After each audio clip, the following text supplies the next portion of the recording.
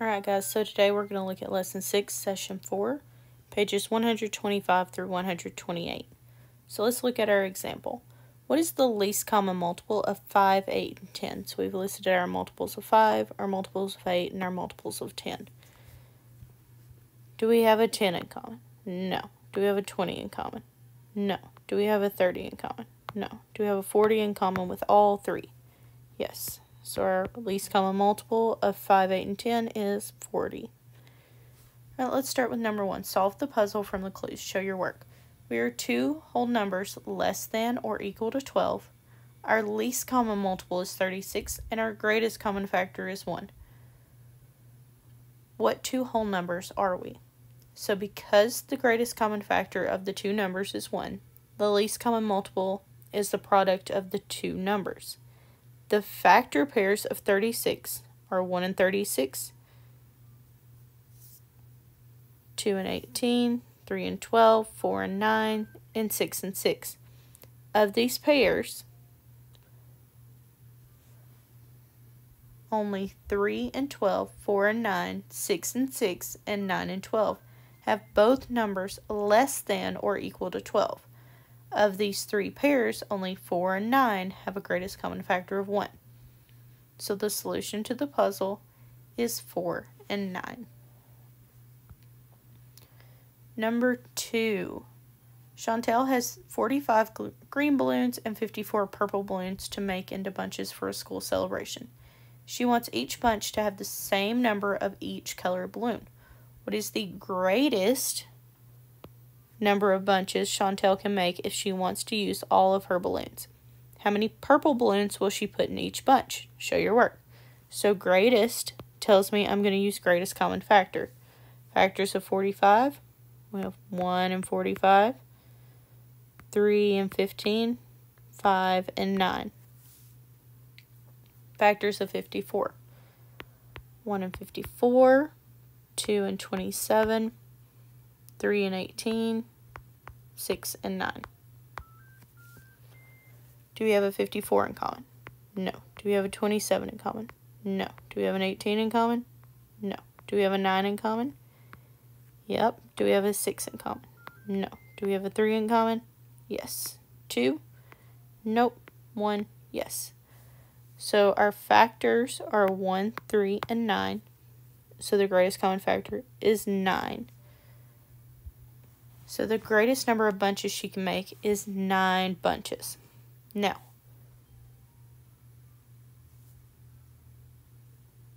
if we take 54, which is the number of purple balloons, and we divide it by 9, so 54 divided by 9, we know that 9 times 6 gives me 54.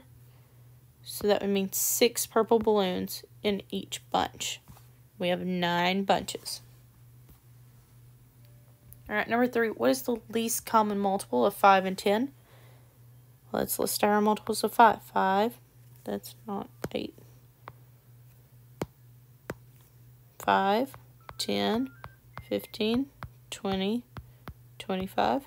Multiples of 10, 10, 20, 30, 40, 50. Alright, do we have a multiple of 10? Yep. Alright, so you should have chose C. Alyssa chose B, 5, as the correct answer. How might she have gotten that answer? So, Alyssa probably found the greatest common factor of 5 and 35 instead of the least common multiple of 5 and 35.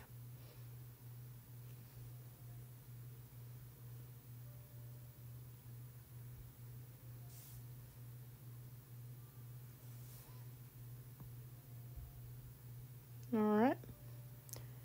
Number 4. Ignacio buys 3 types of fish. He buys 12 guppies, 9 mollies, and 15 swordtails.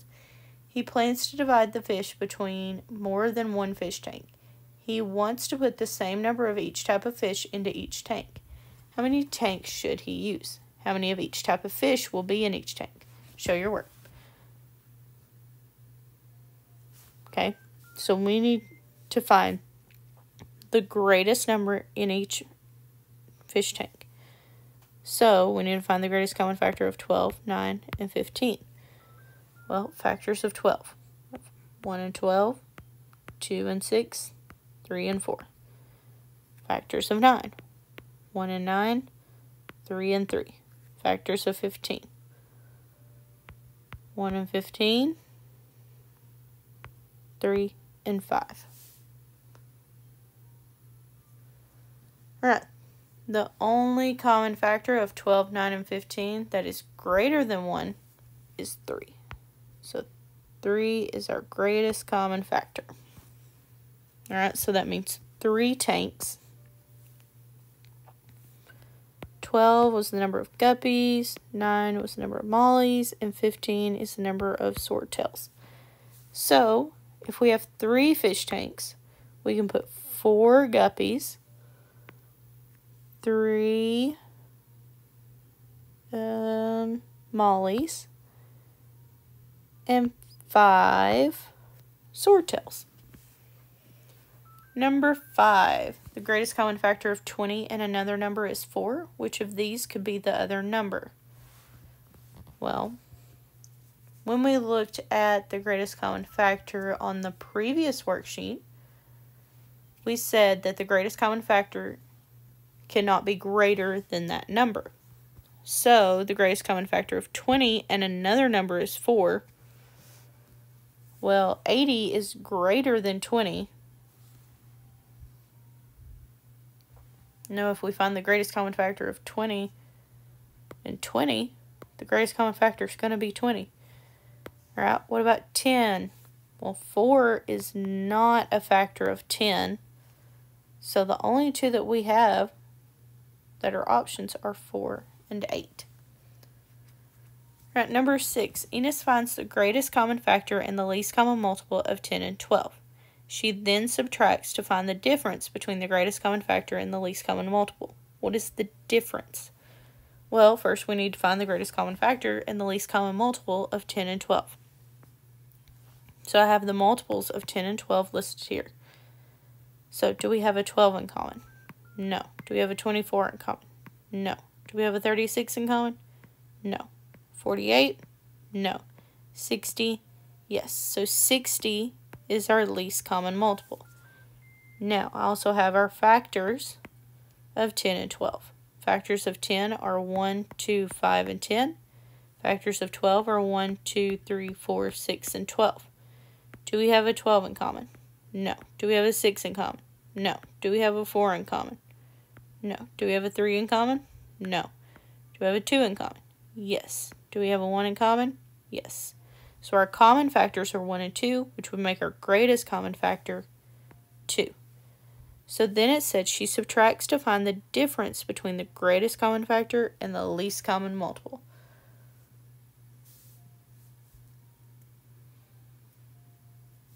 So 60 minus 2 gives me 58. So what's the difference? 58. Number 7. Tell whether each statement about 20 and 30 is true or false. The greatest common factor of 20 and 30 is 5. Well, let's find the greatest common factor. We have our factors written here. Do we have a 20 in common? No. Do we have a 10 in common? Yes. Well, 10 is greater than 5, so that would mean that this one would be false. What about B? 10 is a common multiple. 10 is not a multiple of 20 or 30. It is a factor, so that would be false. The least common multiple is 60. Well, let's look at our multiples. Is 30 a common multiple? No. Is 60 a common multiple? Yes. 60 is our least common multiple, so that one would be true.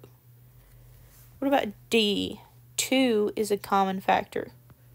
Well, we have 2 as a factor of 20 and 2 as a factor of 30, so that would also be true.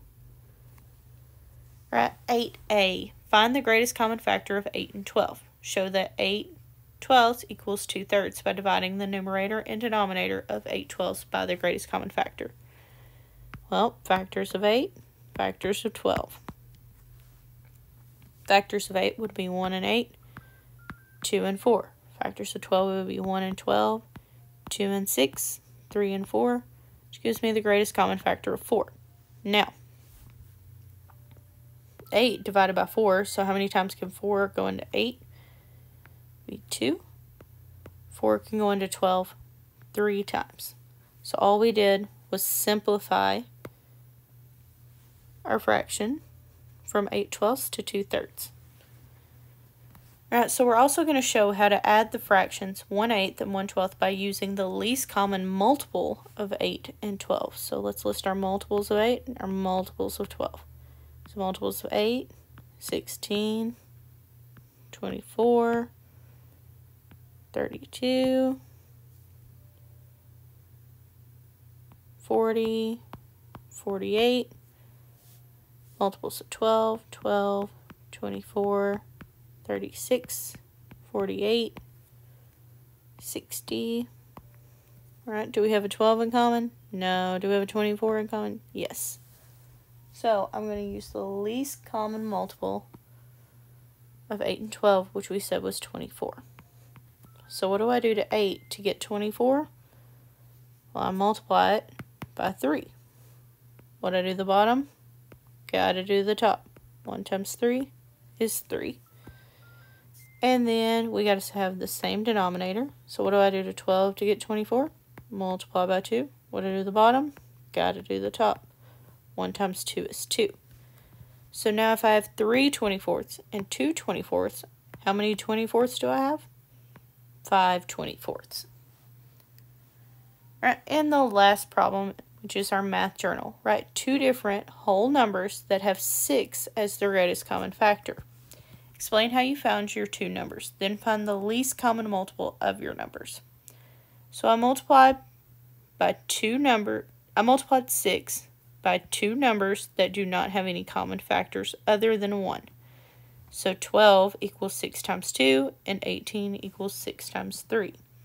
The least common multiple of 12 and 18 is 6 times 2 times 3, which is 36.